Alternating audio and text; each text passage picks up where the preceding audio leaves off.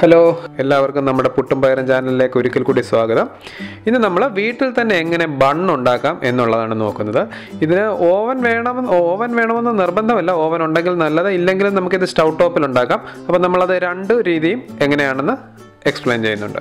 അപ്പോൾ ബൺ ഉണ്ടാക്കാൻ ആവശ്യമായ ingredients: 2 table spoon active dry east, പിന്നെ 1 കപ്പ് ഇളം ചൂടുവെള്ളം. ഒരുപാട് ചൂട് കൂടുതലായിരിക്കരുത്, ആ തണുപ്പ് മാറി ഒരു ചെറിയ ചൂട് ഉള്ള വെള്ളം 1 കപ്പ്.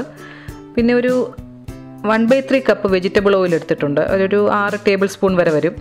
പിന്നെ ഒരു 3 ടേബിൾ സ്പൂൺ പഞ്ചസാര, 1 എഗ്ഗ്, 1 ടീസ്പൂൺ ഉപ്പ്, പിന്നെ ഒരു 3 മുതൽ 3.25 കപ്പ് വരെ ഓൾ പർപ്പസ് ഫ്ലവർ അല്ലെങ്കിൽ മൈദ. നമ്മൾ 3 കപ്പ് വെച്ചാണ് ഇത് കുഴച്ച് തുടങ്ങുന്നത്. ഒരുപാട് സ്റ്റിക്കിയായിട്ട് നിങ്ങൾക്ക് ഫീൽ ചെയ്യുകയാണെങ്കിൽ 1-2 ടേബിൾ സ്പൂൺ മൈദ കൂടി ആഡ് ചെയ്യേണ്ടി വരും. നമുക്ക് ആദ്യം നമ്മൾ എടുത്തു വെച്ചിരിക്കുന്ന ഇളം ചൂടുവെള്ളത്തിലേക്ക് 2 സ്പൂൺ ഈസ്റ്റ് ഇട്ട് കൊടുക്കുക. അതിനുശേഷം പഞ്ചസാരയും കൂടി ചേർത്ത് നന്നായിട്ടൊന്ന് മിക്സ് ചെയ്യുക. ഇനി ഇതിലേക്ക് നമുക്ക് വെജിറ്റബിൾ ഓയിൽ കൂടി ആഡ് ചെയ്ത് ഒന്നുകൂടി ഒന്ന് നന്നായിട്ട് മിക്സ് ചെയ്ത് അത് ഒന്ന് ഫെർമെൻ്റ് ആകാൻ വേണ്ടി ഒരു 10 മിനിറ്റ് അടച്ചു വെക്കുക. ഇവിടെ ഇനി നമ്മുടെ ഈസ്റ്റ് ഇപ്പോൾ നന്നായിട്ട് ഫെർമെൻ്റായി വന്നിട്ടുണ്ട്. ഇനി നമുക്ക് നമ്മളെടുത്ത് വെച്ചിരിക്കുന്ന മൈദയിലേക്ക് 1 ടീസ്പൂൺ ഉപ്പ് ചേർക്കുക. ഈസ്റ്റ് 10 മിനിറ്റ് എടുത്തിട്ടില്ല, അതിനു മുമ്പ് തന്നെ ഈസ്റ്റ് നന്നായിട്ട് ഫെർമെൻ്റ് ആയിട്ടുണ്ട്. ഇനി അത് ഈ മൈദയിലേക്ക് ഒഴിച്ച് അല്പമായിട്ട് ഒഴിച്ച് കുഴച്ച് കൊടുക്കുക.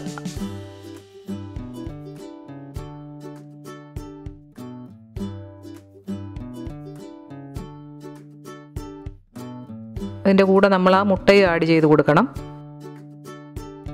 ഇതെല്ലാം കൂടി ചേർത്ത് നമ്മൾ നന്നായിട്ടൊന്ന് കൈകൊണ്ട് യോജിപ്പിച്ചെടുക്കുക.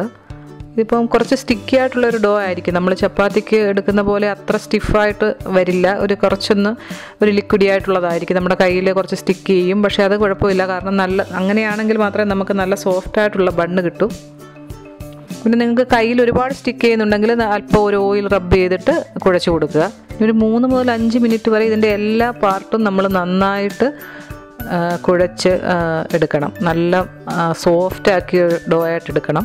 പിന്നെ ഇടയ്ക്ക് നിങ്ങൾക്ക് ആവശ്യം തോന്നുകയാണെങ്കിൽ 1-2 ടേബിൾ സ്പൂൺ മൈദ കൂടി നമുക്ക് ആഡ് ചെയ്ത് കൊടുക്കാം.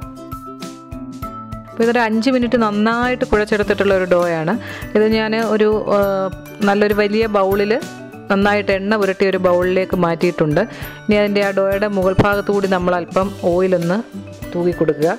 അതിനുശേഷം ഇത് കവർ ചെയ്ത് ഒരു 1 മണിക്കൂർ മുതൽ 2 മണിക്കൂർ വരെ അതൊന്ന് സൈസ് ഡബിൾ ആകുന്നിടം വരെ നമ്മൾ വെയിറ്റ് ചെയ്യുക. അതായത് ഇപ്പോൾ 1 മണിക്കൂർ കഴിഞ്ഞപ്പോൾ തന്നെ ഇത് നന്നായിട്ട് ഫെർമെൻ്റായിട്ട് വന്നിട്ടുണ്ട്. നമുക്ക് പ്രസ് ചെയ്ത് നോക്കുമ്പോൾ തന്നെ അറിയാം. അപ്പോൾ അതങ്ങനെ ആവുന്നില്ല എന്നുണ്ടെങ്കിൽ നിങ്ങൾ കുറച്ച് സമയം കൂടി ഈസ്റ്റിൻ്റെ ഇതനുസരിച്ച് കുറച്ചുകൂടി വ്യത്യാസം വരാം. 2 മണിക്കൂർ വരെയൊക്കെ ചിലപ്പോൾ എടുക്കും.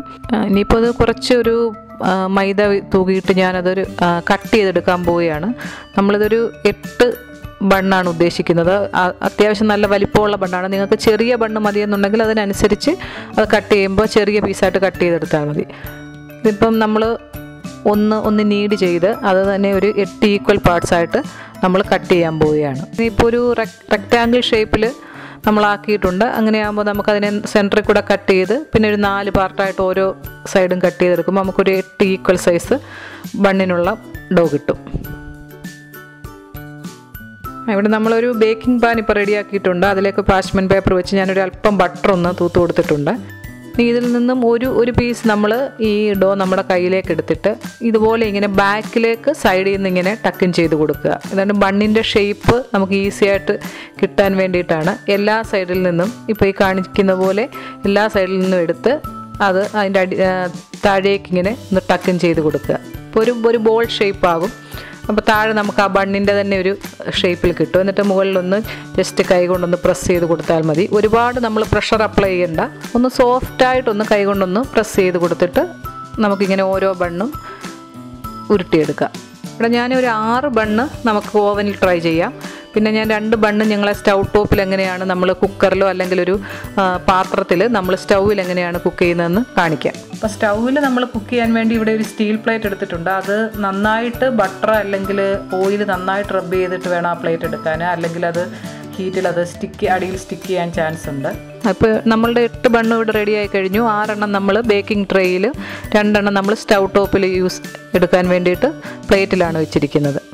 ഇനി ഇത് ഒരു ടവൽ അല്ലെങ്കിൽ ഒരു കിച്ചൺ ടിഷ്യൂ കൊണ്ട് നന്നായിട്ടൊന്ന് കവർ ചെയ്ത് കൊടുക്കുക. ഇതിന് ഒരു 30 മിനിറ്റ് മുതൽ 1 മണിക്കൂർ വരെ ഇതിൻ്റെ സൈസ് ഒന്ന് ഡബിൾ ആകുന്നിടം വരെ നമ്മൾ വെയിറ്റ് ചെയ്യുക. ഇതിപ്പോൾ ഏകദേശം ഒരു 50 മിനിറ്റ് കഴിഞ്ഞ് സൈസ് ഓൾമോസ്റ്റ് ഡബിൾ ആയിട്ടുണ്ട്. ഇനി ഇതിൻ്റെ മുകളിലേക്ക് ഞാൻ എഗ് വാഷ്, ഇത് ഒരു എഗ്ഗ് നമ്മൾ മിക്സ് ചെയ്തെടുത്തിരിക്കുകയാണ്, 1 സ്പൂൺ പാലും കൂടി മിക്സ് ചെയ്തെടുത്തിരിക്കുകയാണ്. ഇനി നിങ്ങൾക്ക് എഗ് വാഷ് ഇൻട്രസ്റ്റ് ഇല്ലെങ്കിൽ നിങ്ങൾ ഒരല്പം പാല് മാത്രം അതിൻ്റെ മുകളിലേക്കൊന്ന് ബ്രഷ് ചെയ്ത് കൊടുത്താൽ മതി. ഇത് നമുക്ക് ഒരു നല്ല നമ്മൾ ബേക്കറിയിൽ നിന്നൊക്കെ വാങ്ങിക്കുന്ന പോലത്തെ ഒരു നല്ല ഗോൾഡൻ ബ്രൗൺ ഷെയ്ഡ് കിട്ടാൻ വേണ്ടിയിട്ടാണ്. ഇനി ഇതിന് മുകളിലേക്ക്, ഇത് ഓപ്ഷനിലാണ്, നിങ്ങൾക്ക് നിങ്ങളുടെ കയ്യിലുണ്ടെങ്കിൽ ഒരു അല്പം വെളുത്ത എള്ള്, സിസമേ സീഡ്സ് നമ്മൾ അതിൻ്റെ മുകളിലേക്ക് അല്പം ഒന്ന് തൂക്കി കൊടുക്കുക. നമ്മുടെ ബണ്ണെല്ലാം ബേക്ക് ചെയ്യാൻ റെഡി ആയിട്ടുണ്ട്. ഇനി നമ്മൾ സ്റ്റൗവിൽ നമ്മളൊരു ചൂട് കട്ടിയുള്ള ഒരു പാത്രം, അതിനകത്തേക്ക് ഞാനൊരു സ്റ്റാൻഡ് ഇറക്കി വെച്ചിട്ടുണ്ട്. വെള്ളമൊന്നും ഒഴിച്ചിട്ടില്ല. അത് കവർ ചെയ്തൊരു 10 മിനിറ്റ് ഒന്ന് ഹീറ്റ് ചെയ്യുക. 10 മിനിറ്റ് ആ പാത്രം ഒന്ന് ചൂടായതിന് ശേഷം നമ്മൾ എടുത്തു വെച്ചിരിക്കുന്ന ഈ ബണ്ണിൻ്റെ പ്ലേറ്റ് അതിനുള്ളിലേക്ക് ഇറക്കി വെച്ച് നല്ലൊരു ടൈറ്റായിട്ടുള്ള അടപ്പ് വെച്ച് ക്ലോസ് ചെയ്യുക. ഇനിയിപ്പോൾ ഒരു 425 ഡിഗ്രി ഫാരൻഹീറ്റിൽ പ്രീ ഹീറ്റ് ചെയ്ത ഓവനിലേക്ക് നമ്മൾ ഈ ട്രേ വെച്ച് കൊടുക്കാം. ഓവനിൽ നമ്മൾ 14 മിനിറ്റ് എക്സാക്റ്റ് കുക്കിംഗ് ടൈം കഴിഞ്ഞപ്പോൾ നമുക്ക് നല്ല ബ്രൗൺ കളറിലെ നല്ല ബൺ കിട്ടിയിട്ടുണ്ട്. ഒരു 12 to 15 മിനിറ്റ്സ് ആണ് നമ്മുടെ ബേക്കിംഗ് ടൈം. നമ്മൾ നോക്കുമ്പോൾ നല്ലൊരു കളർ ഔട്ട്സൈഡ് വന്നു കഴിഞ്ഞാൽ നമുക്കത് എടുക്കാം. ഇതിപ്പോൾ കൃത്യം 14 മിനിറ്റാണ് ഞാൻ വെച്ചിരിക്കുന്നത്. ഇതെടുത്ത ഉടനെ അതിലേക്ക് അല്പം ഒരു ബട്ടറോ അല്ലെങ്കിൽ അല്പം ഓയിലോ അതിൻ്റെ മുകളിലേക്കൊന്ന് ചെറുതായിട്ടൊന്ന് തൂത്ത് കൊടുക്കുക. അതിന് ശേഷം ഒരു 10 മിനിറ്റ് കൂടി നമ്മളത് ഒരു ടവൽ കൊണ്ടൊന്ന് കവർ ചെയ്ത് വെക്കുക. ഇതിപ്പോൾ നമ്മുടെ സ്റ്റൗ ടോപ്പിലിരുന്ന് നമ്മളുടെ ബണ്ണ് റെഡി ആയിട്ടുണ്ട്. അതൊരു 30 മിനിറ്റ് 30 മിനിറ്റ്സ് എക്സാക്റ്റ് ഞാൻ വെച്ചിട്ടുണ്ട്. നിങ്ങൾക്കൊരു 5 മിനിറ്റ് കൂടി വെച്ചാൽ കുറച്ചുകൂടി ഒരു ബ്രൗൺ കളർ കിട്ടും. ഇത് ഓൾറെഡി കുക്കായതുകൊണ്ട് ഞാനിനി എടുത്തതാണ്. അതുകൊണ്ട് നല്ല സോഫ്റ്റായിട്ടുള്ള ബന്നാണ് നമുക്ക് കിട്ടിയിരിക്കുന്നത്. നമ്മൾ കടയിൽ നിന്നൊക്കെ വാങ്ങുന്ന പോലെ തന്നെ, എനിക്ക് തോന്നുന്നു അതിനേക്കാൾ സോഫ്റ്റാണിത്. നിങ്ങളൊന്ന് ട്രൈ ചെയ്ത് നോക്കിയാൽ അറിയാം. പിന്നെ അതിൻ്റെ ഔട്ട് സൈഡ് കണ്ടാൽ തന്നെ നമുക്കറിയാം, നല്ല പ്രസ് ചെയ്യുമ്പോൾ നല്ല സോഫ്റ്റായിട്ടുള്ള ബണ്ണാണ് കിട്ടിയിരിക്കുന്നത്. ഇതാണ് നമ്മൾ സ്റ്റൗവിൽ കുക്ക് ചെയ്തത്. ഒരു ഡിഫറൻസും ഇല്ല. ഒരു ചെറിയ കളർ ഡിഫറൻസ് വരെ ഞാൻ ഒരു 30 മിനിറ്റ്സേ വെച്ചിട്ടുള്ളൂ. നിങ്ങൾക്ക് ഒരു 35 മിനിറ്റ്സ് വെക്കുകയാണെങ്കിൽ ഇതേ ബ്രൗൺ ഷെയ്ഡ് തന്നെ അതിനും കിട്ടും. അപ്പോൾ വളരെ സോഫ്റ്റ് ആയിട്ടുള്ള ബണ്ണാണ് ഉണ്ടായിരിക്കുന്നത്. ഈ ബർഗറൊക്കെ ഉണ്ടാക്കാൻ പറ്റിയ വലുപ്പത്തിലുള്ളതാണ് നമ്മൾ ഉണ്ടാക്കിയത്. നിങ്ങളും ഇതൊന്ന് ട്രൈ ചെയ്ത് നോക്കുക, എന്നിട്ട് നമ്മളെ അറിയിക്കുക എങ്ങനെ വന്നു എന്ന്. അപ്പോൾ ഇനി അടുത്ത വീഡിയോയുമായി വീണ്ടും കാണാം. താങ്ക്